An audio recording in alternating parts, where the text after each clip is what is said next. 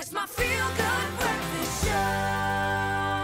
Welcome back to your Feel Good Breakfast Show. This is Expresso and you're live on S3. Now, National Epilepsy Week will be taking place from the 13th to the 17th of February to raise awareness as epilepsy affects 1 in every 100 people in South Africa and approximately 50 million worldwide. Here to tell us more about epilepsy is Wendy Neft, the Director of Epilepsy South Africa, the Western Cape branch. And then you've got Zainab Mosam, who is here, who is a board member and persons living with epilepsy. And then we've got Tando Yankosi Sosibo, who is a community strengthening social worker. And I brought the cavalry here to make sure that you are well equipped with everything that you need and a panel who can answer any questions on 063-408-8863. Welcome. I got the best panel here. I recruited the best that we could. And I think this is such a great opportunity to educate. You know, I believe education and hope, they live in the same house. Yes. And I want to make sure that this conversation is about that. But Wendy, let's start from an epilepsy perspective. You've got to start us from basics. What is epilepsy? Let's start there. Yeah, good place to start. You know what I mean, you know, just in case. I won't go into much detail because it will come through as we discuss. Absolutely. Basically, epilepsy is a neurological condition. Yes. It's one of the most commonest neurological conditions. Yeah. And one is often sort of say, really, it's an invisible condition.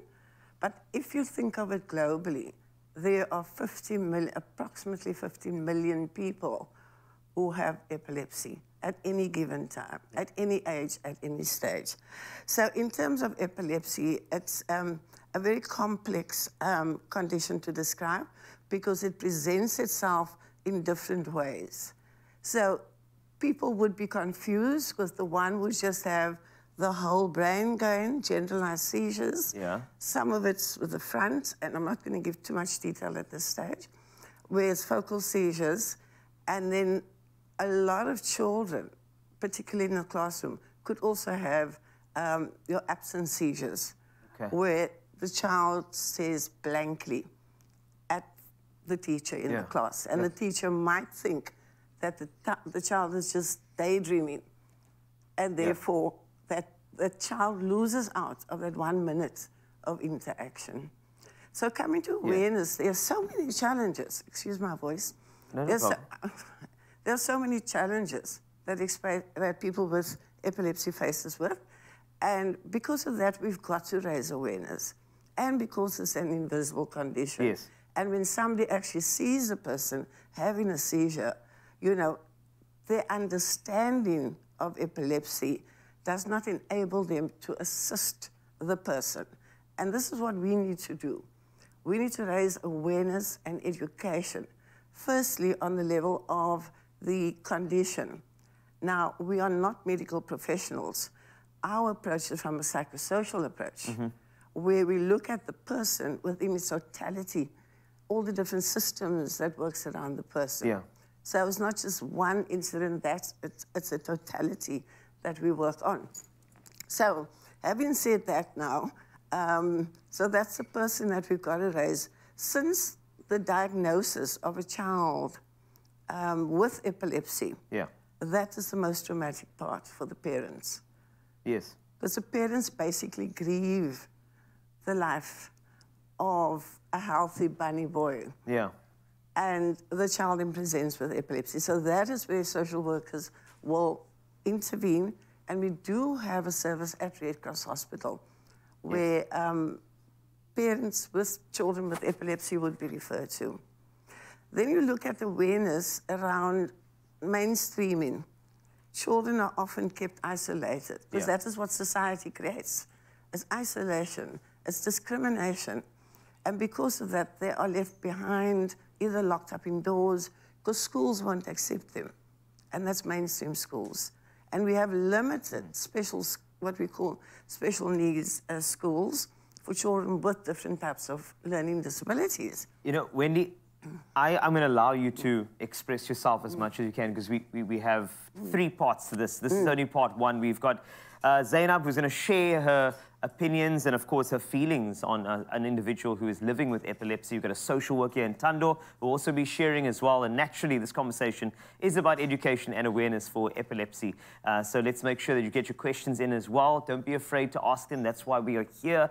063-408-8863. We'll be back with more of our epilepsy chat in the next couple of minutes. It's my feel-good breakfast show. Welcome back to your Feel Good Breakfast Show. This is Expresso on S3. And epilepsy awareness is vitally important. And if you are somebody who lives with epilepsy or a supporter of an individual, I think it's important to lean forward to your TV because we've got Wendy Neft over here. We've got Zainab Mosam. We've got Tando Yankosi Sosibo, our panel, who will be chatting a bit more about epilepsy, South Africa's cause, and making sure you get all the information you need, especially heading into the National Epilepsy Week, which starts on the 13th. Now, do you know that 75% of people with epilepsy will experience their first seizure before the age of 20? However, most seizures are over quickly and are easily dealt with. However, that is no reason to just stop right there. We have to dig in, and that's why we have our panel of experts chatting to you. So, Zainab, I needed to chat to you very quickly on an individual living with epilepsy. From when you discovered it to now, what has that been like for you? So, I'm turning 25 this year, Yeah. but I had my first seizure when I was 12 years old. Wow. It was a day like any other, but it's a day my life changed forever. Yes. I woke up on the floor with a 5-hour memory lapse. No idea what had happened. My parents were terrified, and so was I. And I was heavily medicated from a young age because my epilepsy was quite hard to treat. And being heavily medicated as a child caused permanent cognitive impairment, right? It affected me, it affected my concentration, it affected my academics. But if I had to fast forward 5 years, I found an epilepsy specialist, right? And that helped manage my anxiety because I had that anxiety of waking up anywhere in a strange place all alone on the floor with a memory lapse. It is the most terrifying thing. But as soon as I started seeing my epilepsy specialist, he informed me that I suffer from 3 types of seizures, namely the generalized tonic-clonic seizures, which are the full-body convulsions. Yes. Myoclonic seizures, which are involuntary muscle jerks, which can get very violent, right? As well as absence seizures, which I still experience to this day, but of course I don't know, right? But I have been seizure-free for 2.5 years. And after seeing my doctor and after balancing my medication, I was able to achieve a 71% pass in matric. And Yes. Sorry, please continue testifying. I'm listening. Yes, girl. And then I went on to achieving a Bachelor of Laws degree from the University of the Western Cape. Stop it. Furthermore, I started working a full-time job as a trainee to become a compliance officer.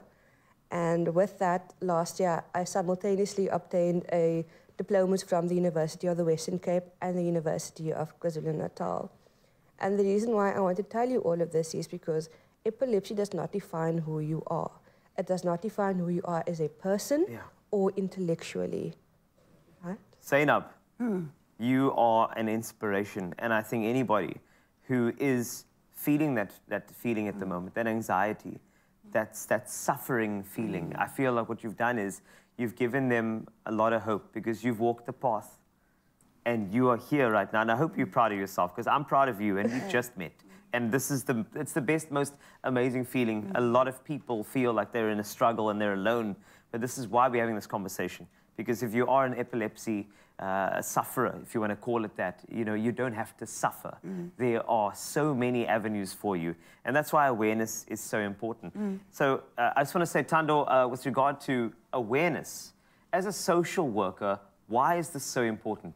Oh, okay. So awareness is so important because epilepsy is like an invisible condition, which people cannot actually see. You only start seeing when a person starts having a seizure.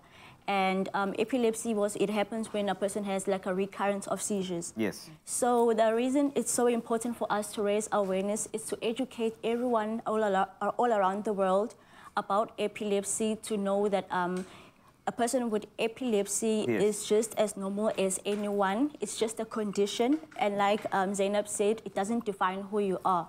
And to educate people about epilepsy, and also to advocate for the human rights of the persons with epilepsy, which is what we do as Epilepsy South Africa. And yeah, to raise awareness so that people know more what to do and how to handle or be with a person who has epilepsy. And also to highlight like the challenges that people with epilepsy actually have or actually that they go through, and just to give the support. So yeah, it's to educate, give support, raise awareness, and make sure that everyone in the world is informed with how epilepsy is, what epilepsy is, and how you help a person who has epilepsy. And naturally, that is a massive comfort for any community, individual, supporter.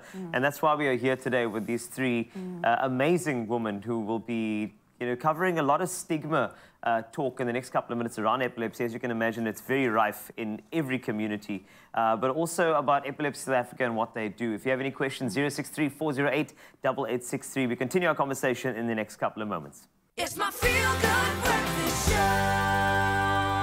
It is your feel-good breakfast show, Expresso. You're live in S3, and we are continuing our conversation around the National Epilepsy Week that is coming up shortly. We've got Wendy Neft here, Zainab Mosam, as well as Tando Yankosi Sosibo, just to chat more about epilepsy. Now, 1 in 20 people will have a seizure at some time in their lives. However, this doesn't mean that they have epilepsy. And thank you for your questions. In fact, Nomolelo has a voice note that she sent in. Good morning, team. How does a person get diagnosed with epilepsy? Does it have a specific age, or anyone can be diagnosed with epilepsy? Thank you. Thank you, Nomolelo. I do appreciate that. Just to reiterate, ladies, how does one know if you have epilepsy? How do they get diagnosed? Any one of you can take it. Okay. Tando, you want to take it? Cool. Yes. Epilepsy doesn't have any age or any race or any economic status. Anyone can have epilepsy at any stage of their lives.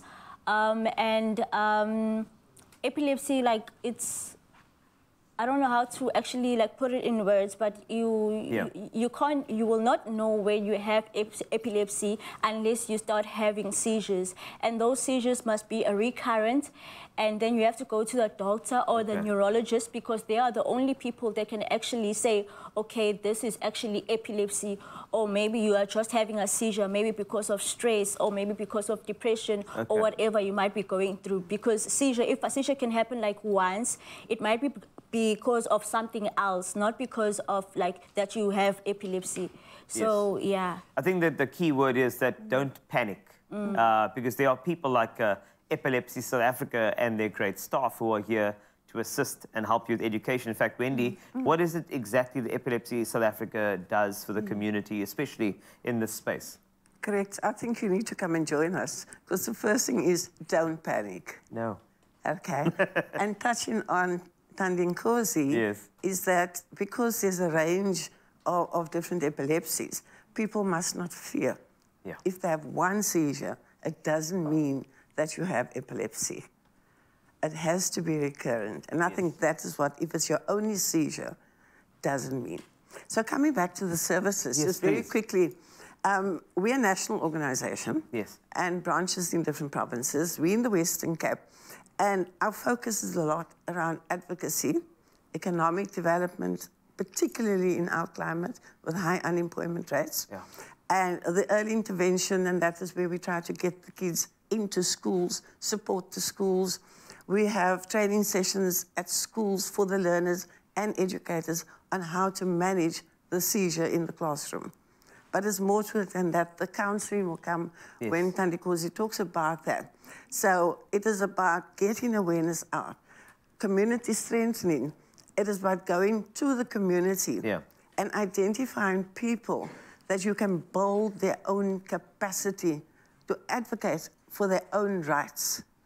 We walk with people, not alongside and not in front of them. So that is what we do. We have forums of people who are independent, and we are the support system to them. And that's amazing, because they can get to know all the counsellors, and, you know, we try and match them with the resources. So then in terms of other small, no, sorry, not small, it's family support groups. It's training big one now. Yeah. Especially with the BBBEE, employment of people with epilepsy. Awareness at that level with corporates. We also do learnership training, and we also try and place some people into the open marketplace. So there's a range of services, and I think on our website, people will see there's additional information of every stage of the person's life. So please have a look at the website. Of course you will. In fact, we've got all the details on screen. We've had 3 amazing experts wrapping this up, though, and I think one important thing is that individuals living with epilepsy, there's no panic over here. We have Epilepsy South Africa here, and we've got a story like Zainab's, which is so powerful that can drop any stigmas around individuals with epilepsy. They are humans who are going to contribute to the community with support, with assistance like any one of us. So let's raise awareness from 13 to 17 February. It is Epilepsy Week. Share it with a friend, and let's bring awareness to the community today.